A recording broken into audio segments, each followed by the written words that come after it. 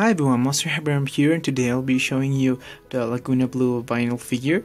So let's check her out. So well, I don't have her unboxed because, well, it's a really cool story. I actually got her on a thrift store, or something like that, because well, I was walking on the street and I entered to that store, and she was all dirty and between some other random figures on different toys. And well, I saw her and I told the guy that how much was her, and he told me like $2 or $1 or some $1, I think. So I decided to buy her. So well, this is how she looks. I obviously cleaned her out, but well, it still has some stains on the plastic, on the vinyl, sorry.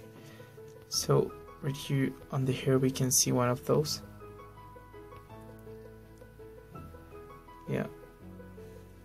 And here on one of the sides of her mouth, she has a little bit of messed up makeup, but that's it.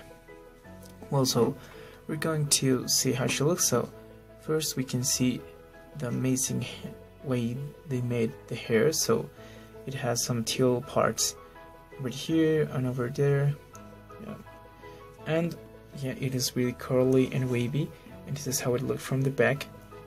Really cool. And that's the way she stands up, obviously. Well, she has her flower, and well, for her face she has she doesn't have makeup actually. She just have only has the pink lipstick, and it is actually really hot pink, like almost neon pink, but it looks really cool. And she has her green eyes. So yeah, she has shimmery skin, as you can see, and she has her freckles. And well, her body obviously is painted on, or all the details. And well, here we can see her necklace, which it has gold paint, so when the light hits the necklace, it looks really shiny or shimmery. And as well as the little bracelet. Okay, so well, she has her regular outfit, which is the hoodie with the fins on the blue part, and the fins the fins on the pink part also. And she has the black sleeves and the teal cuffs, and she has her fins right there on the arms, and she has her webbed fingers as well.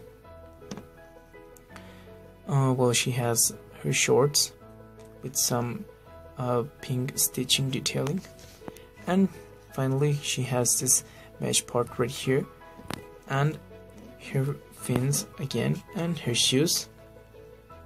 They're the same as the other one, the original one.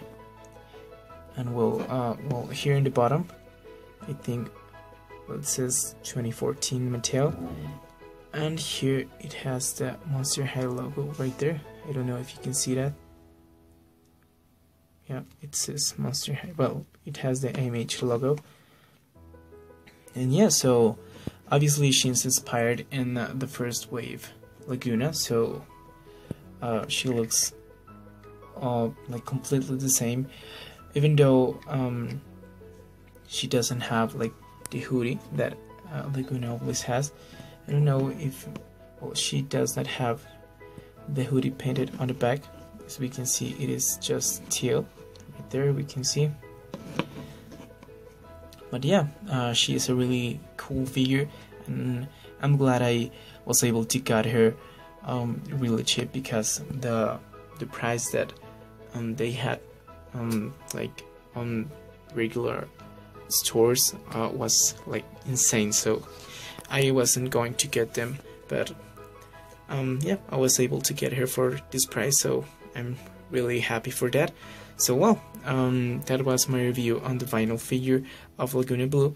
Thank you so much for watching, and I'll see you in my next video. Bye!